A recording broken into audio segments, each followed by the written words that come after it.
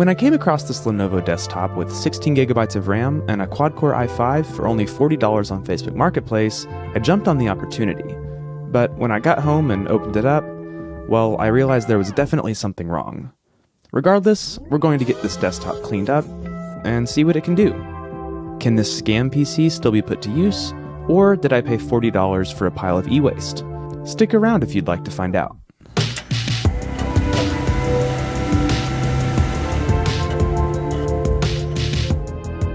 This is the ThinkCentre E73 Mini Tower, which was released by Lenovo in 2013. These machines came in a variety of configurations using the 4th gen Intel CPUs. The system here was listed on Facebook Marketplace as having an i5-4570, which is a very solid quad-core CPU that I actually used in my personal rig for quite some time. The seller also stated that it had 16GB of DDR3 memory, and the entire system was listed for only $40. It should be obvious from the title and intro, though, that this is not the PC I would be receiving. So let me explain. I came across the listing and promptly messaged the seller, and we set up a time to meet. It normally would have taken me about 20 minutes to get there from where I live, but because of some bad traffic, it took me almost an hour longer than that. The seller seemed pretty cool with that, and we eventually met up.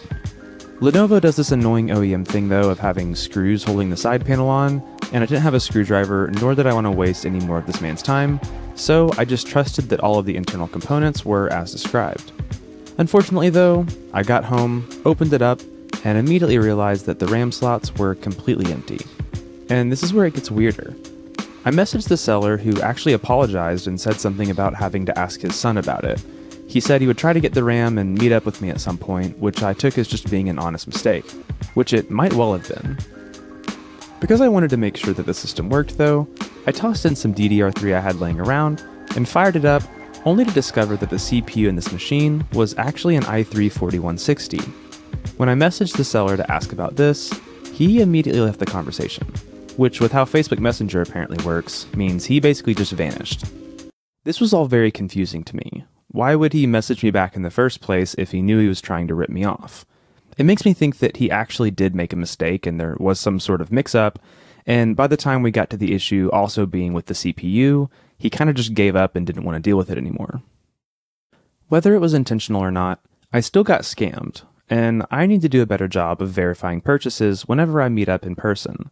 And I'm hoping that this video can be a lesson so something similar doesn't happen to you.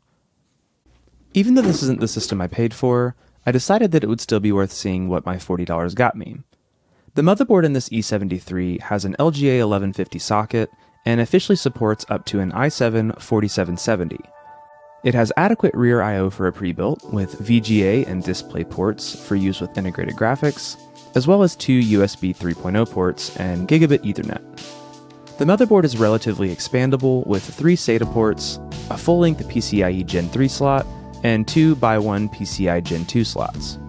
There are only 2 slots for DDR3 memory, but that's to be expected with most systems like this. So far this motherboard looks pretty solid, but you might have noticed the weird power connectors.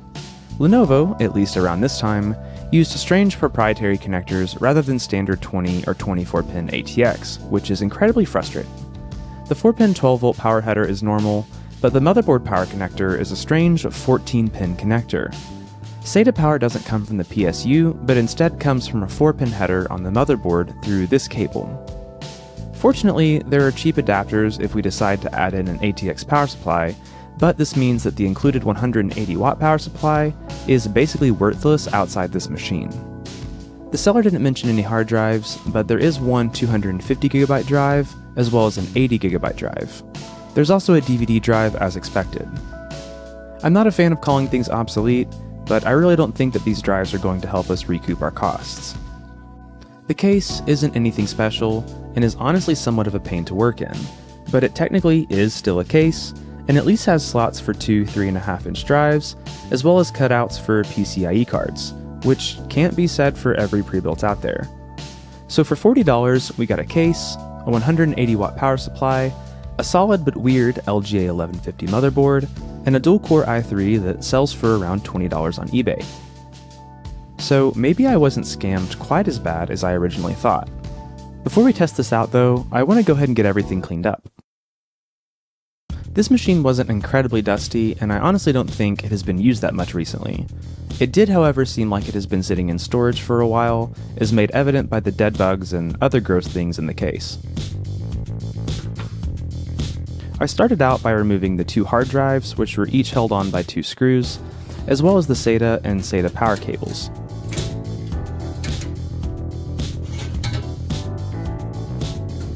Next, I popped off the front panel, which might be the dirtiest part of this entire case. After that, it was time to unscrew the only 3 screws holding in the DVD drive. I then finished removing the SATA, as well as this weird SATA power cable I mentioned earlier. The 180 watt power supply came out after removing the 4 screws, and then pushing it around a weird tab on the case. And then all we had left plugged into the motherboard at this point was the front I/O, like USB and audio cables down at the bottom of the motherboard. At this point, I could come back with a screwdriver and remove the screws holding in the motherboard, which was a lot more difficult since I didn't notice these nice little holes up here for a long screwdriver to fit through. After that, we could slide the motherboard out and see how dusty it really is. To solve that issue, I took an air compressor out on my back porch and tried to spray off all the big fuzz and dust that had accumulated on the motherboard, power supply, and other components. Then I came back with the soft brush to try to get everything else that the air compressor couldn't quite get. After that, I could go ahead and remove the front I/O panel from the front of the case, as well as the power button. Then it was time to try to go ahead and get this case nice and cleaned up.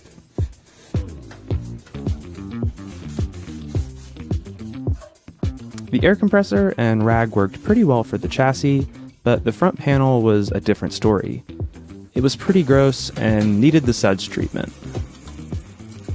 After that, I went ahead and took the rag and cleaner and wiped down the rest of the components and cables.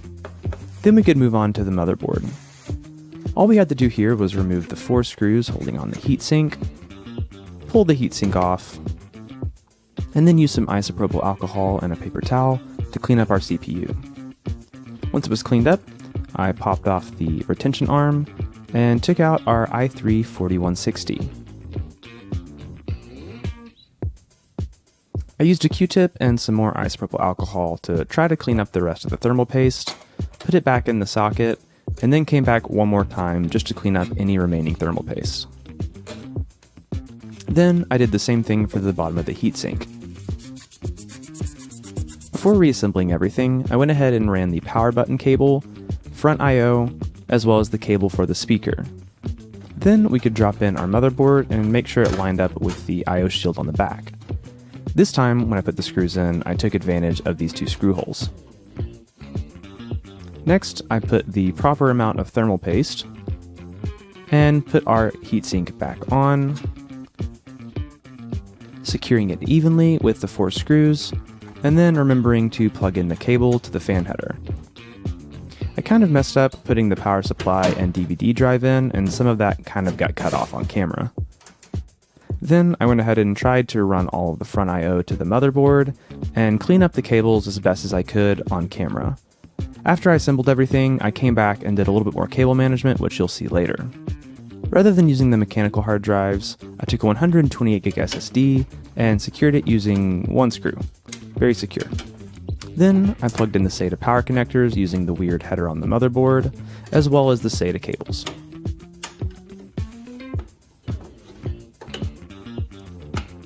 Then it was time to put the side panel on, as well as the front panel. And that's it.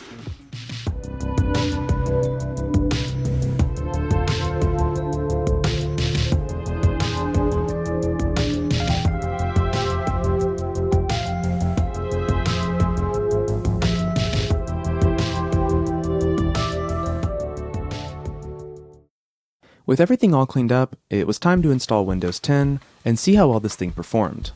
Also, for all the Linux fans out there, yes, I know Linux would help this perform better. I'm aware, and I agree with you. But most people still prefer or need to use Windows 10 for various reasons. and most of my other general usage tests that I like to use for comparison have been using Windows 10. So hopefully we can go one video without someone telling me how dumb I am for using Windows. Tell me I'm dumb for other, much more valid reasons. Moving on. After hopping into the desktop, I was pleasantly surprised with how snappy this thing was. I was worried about this i3 only being a dual core, but it handles browsing windows, moving files, and other general tasks like a champ. Browsing the web was pretty snappy, and YouTube playback at 1080p was flawless, even using the newer VP9 codec. Using the handy-dandy H.264 extension helped bring CPU usage down some more, which could be helpful if multitasking. In PC Mark X, the system scored a 7094 in the Essentials category and a 4846 in Productivity. It scored a 3-run average of 346 in Cinebench R15, and pulled 28.5 watts from the wall at idle, and 63 under full load. It did all this while staying relatively cool, with the CPU hitting a max delta T of 41 degrees Celsius over ambient, and idled at 11 degrees Celsius over ambient.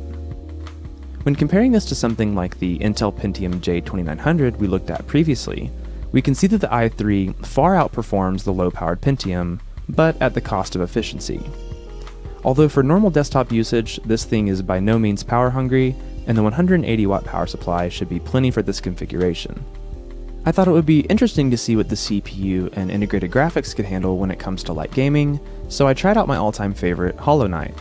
At 720p, the game was semi-playable with an average frame rate of about 40 frames per second.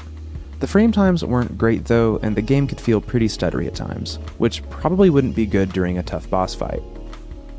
I also tried Rocket League, but I don't think it could be very competitive with the 30 frames per second average I was getting. I'd be curious to see what this could do with an inexpensive GPU, but that'll have to wait for a later video. I don't think I would go out of my way to spend $40 on this PC, especially without the RAM, but I am genuinely surprised with how well the i3 4160 in it performed. It wasn't a great deal, but I don't think my $40 went to waste. Let me know in the comments if you think otherwise though. I'd like to use the system for something else in the future, but I'm not exactly sure what that is. I'm leaning towards getting an i5 or i7 and an inexpensive graphics card and turning this into a budget gaming/workstation PC, or maybe a dedicated streaming PC. Or maybe I can just leave it as is and give it to someone to use for school, work, or other basic computing. I think there are a lot of possibilities, and if you have any ideas for what you think this could be used for, let me know in the comments below. If you like this video and would like to see more, maybe hit that subscribe button and check out my channel. A like is also very easy and very helpful. That's about it for this one though, so thanks for watching, stay curious, and I hope to see you in the next one.